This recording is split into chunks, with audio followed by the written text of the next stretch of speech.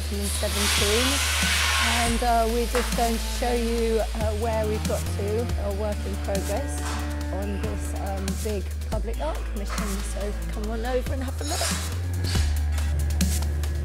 So these are the very, very organic part of the design, the beginning of the design, and these are our hops plants.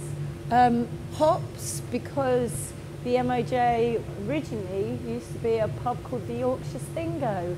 So we wanted to sort of use aspects like that. So, you know, metal done organically looks absolutely beautiful.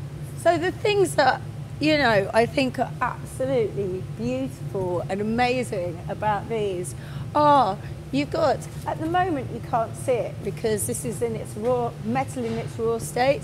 So this twisted stainless steel bar here, that is going to be bright, shiny, stainless, which is going to be massive contrast to the hops. So we're sort of toying with colours at the moment. Normally, we don't really use that many colours, but because where this is going in London, we kind of felt we wanted to inject a bit of colour. So I've been looking at like Japanese woodblock print books, and there's some amazing colours. So not really garish, but a really nice sort of an olivey green stroke mustardy yellow. Sounds a bit weird, but I think it's going to look amazing. Especially this is all going to be attached onto a Core-10 rusted bit of steel. So it's going to have real atmosphere about it.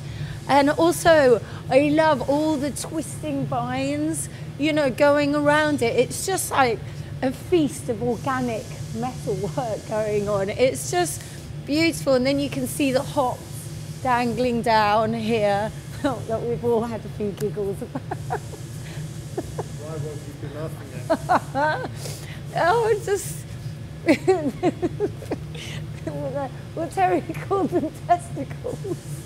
But anyway, no, just, testicles? Yeah, they're Terry's testicles, so he enjoyed making his testicles. Anyway, so they were a tool that was made to go into the Massey power hammer. So Rebecca Knott made the female version. She carved out in metal how it would look like. Then we got two hot pieces, blocks of metal, and put them either side, and under the Massey it forges like a mould. So then when we get our balls, these moulds are used. So you just put the metal in, bang, it squashes. So that's how we made all these lovely hops. If you look at the leaves here, there's 3 different size leaves. They're all cut. They're marked with the fly press. This is a fly press right here. Not actually this one, but you use the weight of the ball, which drives down this ram here, which you have tools in. So we used a fly press to do this middle mark here on the leaf. And then on the outside of the leaf, we did that with the fuller heads that go into a power hammer. And it's really nice because it pushes the metal out both ways, which makes you get this lovely ripply effect. So yeah, I mean, and look, if you look at the way with the leaves, you know, the beautiful feature about these leaves, they're really rough and ready. They're not, you know, we didn't want them like pristinely done. I know in nature it's all symmetry and everything, but we really wanted to capture the imagination. And I mean, you know, you can see where the leaves have been hammered under the power hammer on the edge. It's just beautiful. And the shape in which they're done, they're sort of, you know, this side to side, and they come out. So they've got their own rhythm going on. And I just can imagine people walking past on their way to, you know, to work in London. When we lived in there, it becomes quite a mundane route. But to walk past something like this, you know, I just think it'll bring a smile to people's face. They'll have that moment of just being in a hops field, you know. It's yeah, I do. I love it. I just think it's, I just do.